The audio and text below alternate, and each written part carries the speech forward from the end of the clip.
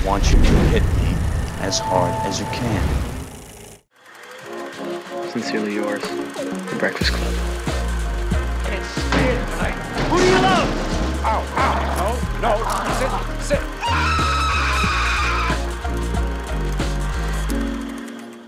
Hello there, and welcome back to John Hughes Revisited. This week, we're firing up the old computer and strapping bras to our heads as we take a look back at Weird Science. Released in 1985, the same year as our Lord and Savior Marty McFly, Weird Science is a genre-bending sci-fi teen comedy about two high school nerds who use a computer program to literally create their dream woman.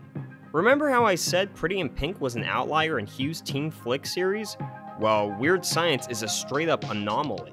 It's the antithesis of the more grounded, emotionally raw teen movies he made. Written and directed by Hughes, naturally, it was the first time that the filmmaker really blends genres and goes for some major swings. The film is loosely based on the story Maid of the Future by Al Feldstein, in which a man builds a wife from a kit he got on a trip to the year 2150. That story was printed in the 50s anthology comic book series called, you guessed it, Weird Science. Published by the company EC Comics, the same publisher as the more popular series Tales from the Crypt and Mad Magazine. The rights of the magazine were acquired by the film's producer, Joel Silver. According to Silver, Hughes was in his office one day when boxes of the comics were being delivered and unpacked. Upon seeing the title Weird Science and thinking of a beautiful woman he and Silver had seen earlier that day, Hughes wondered, what if two kids figured out a way to make that girl? And the rest is 80s history. As usual, Hughes quickly whipped up the script in only 2 days, the same amount of time it takes Amazon to ship out the Blu-ray for this film. Now, before we continue further, we'd like to thank you for watching John Hughes Revisited. If you enjoy our shows, please subscribe to our channel right now, like this video, and click on the bell so you can be notified each time a new video goes live. Now back to the show. The film stars Hughes regular Anthony Michael Hall as awkward teen Gary Wallace. Hall had actually passed on National Lampoon's European Vacation to be in this film, probably due to the fact that Hughes would actually be involved with this production. Ilan Mitchell-Smith co-stars as Wyatt Donnelly, Gary's nerdy best friend. Before Ilan started acting, he attended a ballet school on scholarship.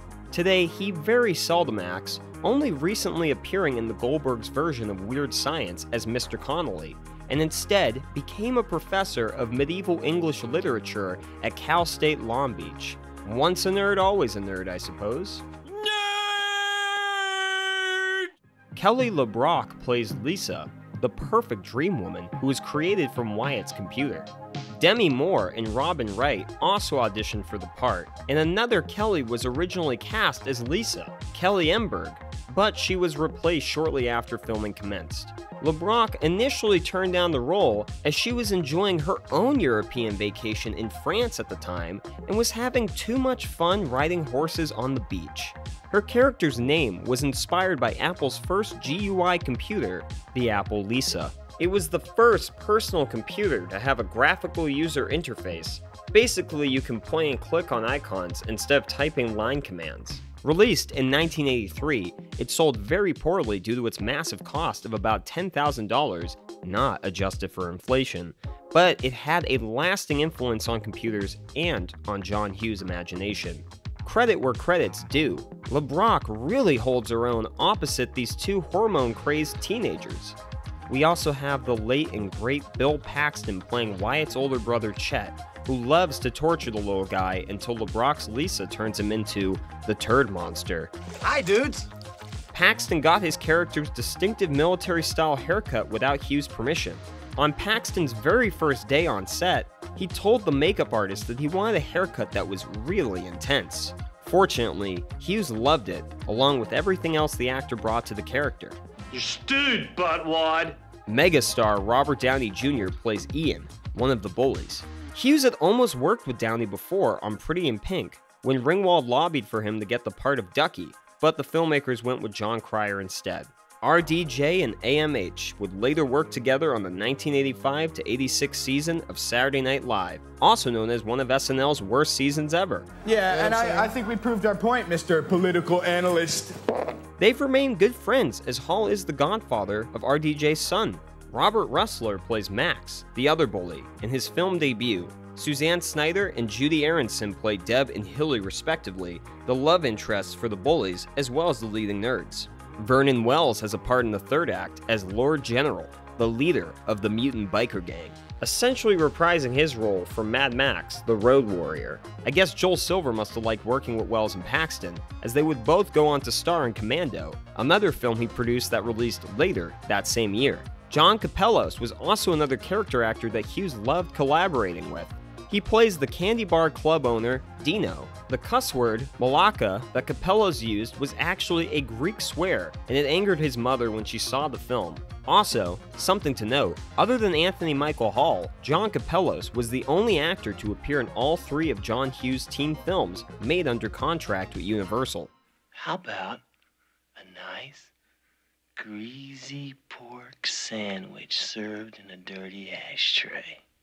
Robert Rustler, who plays Max the bully, said the first scene he ever filmed as a professional actor was when his character dumps the slushie on Garrett and Wyatt at the mall. The celebratory handshake that he does with Robert Downey Jr. right before pouring it on them was improvised. There's also a very odd story involving RDJ clearing up the rumor that he, defecated in Kelly LeBrock's trailer. I'm getting in my bag! He stated that he and his co-star Robert Rustler joked about defecating in people's trailers throughout the shoot. Do you think he'll embarrass us tonight?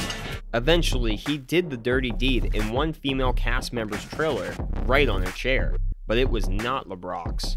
The stunt almost got him fired, as Joel Silver questioned everyone in the cast as to who did it, and when he asked Downey, his response was, "No, but I sure wish it was me who did it." Cool. Downey went on to state that there was never any tension between him and Hughes, and he highly respected their friendship. Rustler also noted that the scene when the rocket comes up through the floor was a complicated shot to execute. Right before cameras rolled, Hall farted loudly, breaking the cast members' concentration and ruining the take. Rustler estimated that the scene cost $100,000 to shoot. Since the take was blown, it had to be filmed in reverse, with additional tweaks in post-production. Of course, not everything made it into the final cut of the film. Some material left on the cutting room floor was a scene of Gary and Wyatt cooking in the kitchen at the very beginning, and a bunch of weenies wearing Devo helmets trying to get into Gary and Wyatt's party. Another sequence showed Max and Ian, after they fled the party once the bikers invade, being engulfed in multicolored clouds before transforming into a pig and donkey.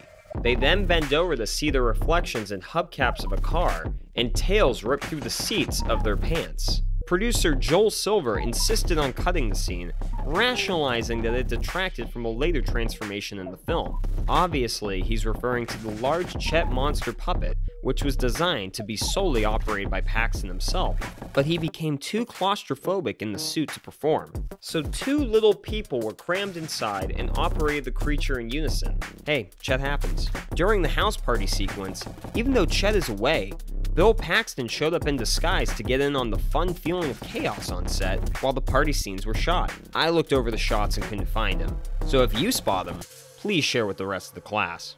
The piano player, Kim Ilan, who was also a Playboy model, performed her own stunts during the party scenes. This includes having her clothes ripped off like she was sitting behind a jet turbine, and a crane when thrust into the air before landing in the swimming pool half naked, and the final goodbye scene between Anthony Michael Hall, Ilan Mitchell Smith, and Kelly LeBrock moved John Hughes to tears.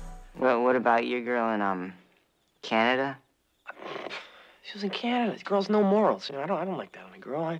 It's rough having that kind of relationship, you'll see. Anyway, get to work. The film was released in the US on August 2nd, 1985, and placed number 4 at the box office in its opening weekend, behind Back to the Future, National Lampoon's European Vacation, the sequel to the original written by Hughes, and Fright Night. By the end of its theatrical run, the movie grossed just shy of $39 million worldwide against a budget of $7.5 million. The title song was written and performed by American new wave band Oingo Boingo, whose frontman was none other than Danny Elfman. According to Elfman, the song was written spontaneously while he was in the car driving home to LA after a phone call from director John Hughes asking him to write a song for his latest movie. Elfman claimed to have heard the whole thing in his head by the time he made it home to his studio to record the demo. The song itself reached number 45 on the US Billboard Hot 100 and had its own music video featuring the band performing in an abstract laboratory. Later, Elfman expressed embarrassment at the video, stating that he was horrified by the outcome and that it was the only Oingo Boingo music video in which he had not been involved with production. But we'll have to save that story for Danny Elfman Revisited. Now, because this film is so bizarre, I'd like to take a moment to show how it was marketed for international audiences. In Japan, the film was called Electric Venus, which a reporter once misheard as Electric Penis during an interview with star Ilan Mitchell-Smith. Close enough. Other foreign titles include Dream Woman for Finland and Sweden, Oh This Science for Russia, and Touch Me I'm Yours for Denmark. In his review, Roger Ebert noted LeBrock as wonderful in her role, and thought the film was funnier and a little deeper than the predictable story it might have been. His counterpart, Gene Siskel, wasn't as kind to the film, giving it 1.5 stars out of 4 and referred to it as a disappointment. Ebert slammed Siskel for being too uptight and said to him, "They sounded like the Parents Committee." No, I'm not like the Parents Committee. In the time since its release, the film has become a cult classic. However, while the film was a hit when it came out, most critics seem to agree with Siskel, and it is now thought as one of John Hughes' lesser movies, not rising to the level of other classics like 16 Candles and The Breakfast Club. I mean, the next thing you know, you'll be wearing a bra on your head. Oh, the old man's gonna have a stroke on this one for sure. Similar to Ferris Bueller's Day Off, the film received its own television spin-off. In 1994, a year before the film's 10th anniversary, it was made into a television series, which also used the film's theme song as its own. It received not 1, not 2, 5 seasons consisting of 88 episodes running from 1994 to 98 on the USA Network. The series starred Vanessa Angel as Lisa, Michael Manasseri as Wyatt, John Mallory Asher as Gary, and Lee Tergesen as Chet. Here's where it gets really weird though, as instead of following the same basic plot of creating this woman in a computer, the series establishes that genies and other magical beings exist. In the show, Lisa is a genie master, and implies that she's there to help the boys, rather than having been created by them. I guess, to be fair, the movie's version of Lisa acted more like a living god than a living doll. She can manipulate memories, molecules, and reality. She's like Scarlet Witch. I could only find a handful of episodes on YouTube, one of which has Bruce fucking Campbell guest starring as, what else? A magical genie. Fittingly, one of the series' creators would go on to create the Evil Dead TV show, Ash vs. Evil Dead. Other guest stars on the show over the years were Denise Richards, Michael Clark Duncan, Larry Hankin of Breaking Bad fame, Adam West as himself, and Seth Green, who was actually one of the finalists for the part of Gary. Reportedly, John Hughes didn't even know that the TV series existed until he saw a commercial for it. Famously, Hughes refused to help on any television adaptation of his work, so the studio didn't even bother asking. Hughes told an interviewer that he was sitting at home watching TV, and this commercial comes on for this new show. He's watching it thinking, Jesus, they ripped me off. This looks just like Weird Science. Imagine his surprise. In 2013, news broke that Universal was planning a Weird Science remake with original producer Joel Silver returning and screenwriter Michael Bacall, who wrote Scott Pilgrim vs. the World and the 21 Jump Street movies, penning the script to involve a 3D printer this time around. The film was set to distinguish itself from the original by being an edgier comedy, more in line with 21 Jump Street and The Hangover. In 2017, Ilan Mitchell-Smith talked about a sequel to the original starring Channing Tatum. However, as of 2022, nothing more of the remake had materialized. Honestly though, this is truly a movie that could have only been made in the 80s. Could you even imagine this film getting a reboot with Channing Tatum today? 2 nerdy 15-year-old teenage girls creating a hunky guy in their bedroom and then having him take them around town telling people their relationship is purely sexual?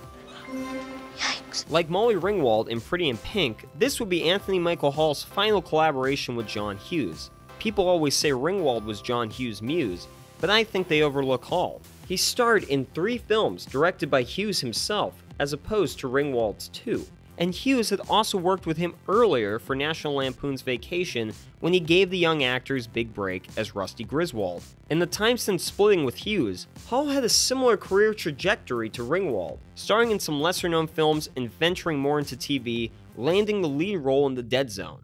He's popped up over the years with a cameo in The Dark Knight, and even a substantial role as Tommy Doyle in Halloween Kills, which, in my opinion, I thought he crushed that part.